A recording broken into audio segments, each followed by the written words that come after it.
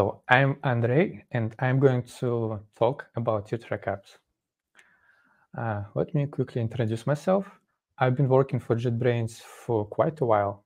Here I am responsible for many front-end related things, such as open source UI components library called Ring UI, our authentication service hub, and my main workload, our project management software YouTrack.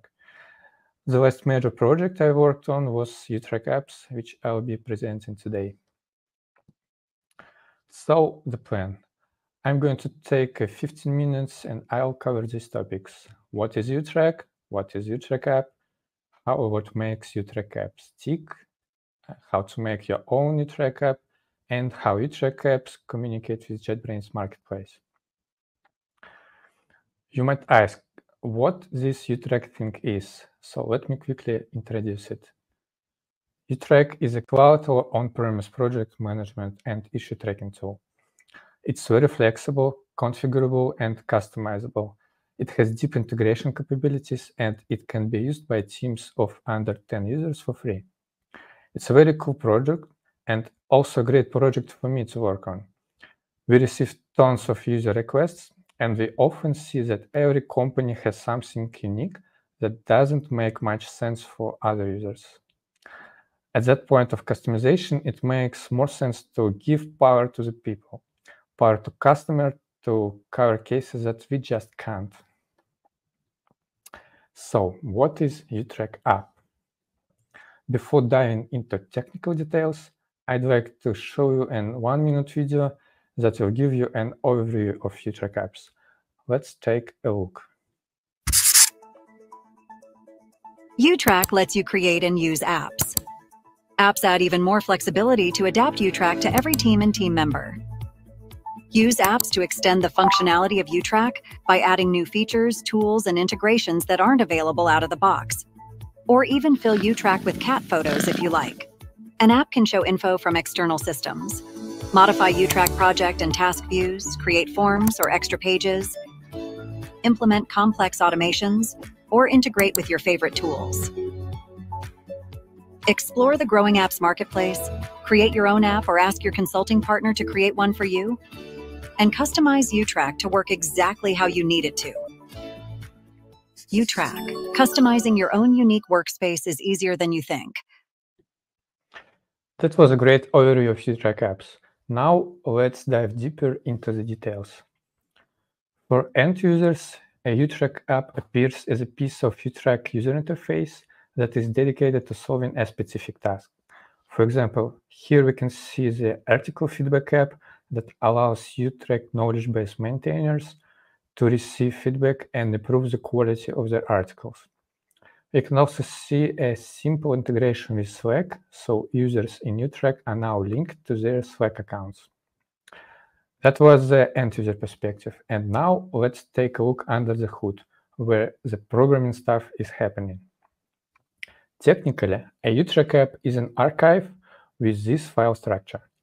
We'll get to these files later, but what I'd like you to understand now is that an app is nothing but a simple set of files.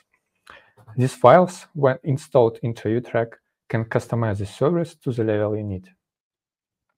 These UI pieces can be injected into many spots, such as dashboard, markdown content, custom fields panel, and can even add a dedicated full-screen page to YouTrack. HTTP handlers allow apps to be accessible by UI widgets themselves and can act as a custom webhooks for integrations with third-party systems. There are also such things as workflow rules, which can be triggered by described events and can automate daily operations in YouTrack. And of course, all these pieces are provided with an API to securely access the data stored in YouTrack. Next, I would like to dive deep into apps internals. Here, we can see an overall simplified scheme of YouTrack. We surely have a web application on the front end that communicates with the server via REST API. And there is, in the backend, all the business logic happens, which ends up storing data in entities in the database. Here apps come and things got a bit more complicated. Let's start with the front end. A sandbox appears here, where the app's widget UI is run. Technically, this is an iframe with a sandbox flag, which isolates code inside from the host. And we provide the sandbox with a limited set of APIs to communicate with the rest of the frontend and with the backend. Now let's take a look at the backend. The sandbox also appears here, and it is a GraalVM engine that allows execution of JavaScript code in an isolated environment. This sandbox drives workflow rules and HTTP handlers, and they are provided with an API to access to the database. An app can have its own global storage in the database and can also attach data to existing entities such as issue or article in order to extend functionality around these entities. Of course, sandboxed code can also make HTTP requests to third-party services and many more things. Let's get back to the app folder structure. By providing these files, you can set a recognizable logo for your app. You have to describe app details in the manifest. An app can declare its settings in settings.json and can extend existing entities in entity extensions.json. An app can also have HTTP handlers. And lastly, in the widgets folders, you will place the web app statics that will be making this custom user interface. I'd like to take a quick look at what is stored in manifest.json. Firstly, some meta information very common to any manifest file out there, like name, description, version, vendor. And also the manifest declares the pieces of UI that the app injects. In this example, we declare a sample widget that should be shown in the first position in the custom fields panel. It has an icon and it declares that the user needs read user permission in order to see this widget. You can get more information about manifest.json syntax in apps documentation. Now let's make an app. We've prepared a scaffolder, so all you need to do is run this command and answer some questions. Here I recorded how I create the conf app, and I type in the answer to the questions it asked me. Some information about the vendor. And then I create my first widget in this app. I type in the name and the key, and I select the extension point where this widget will appear. Then I skip some not required questions. And then I create a settings.json for this app. And then I wait a bit while dependencies got installed.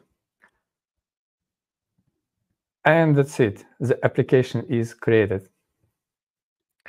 So our scaffolder creates YouTrack applications and follow best practices, and it can be run over the generated app again to add functionality later, such as widgets, new settings, extension properties, and HTTP handlers. And here is a brand new application. It uses Vite as a builder and uses TypeScript and React for building the UI.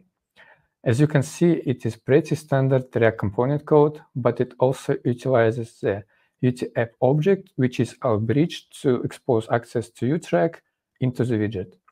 In this specific example, the widget makes an HTTP request to the backend/debug endpoint, which is declared nearby in the backend.js file.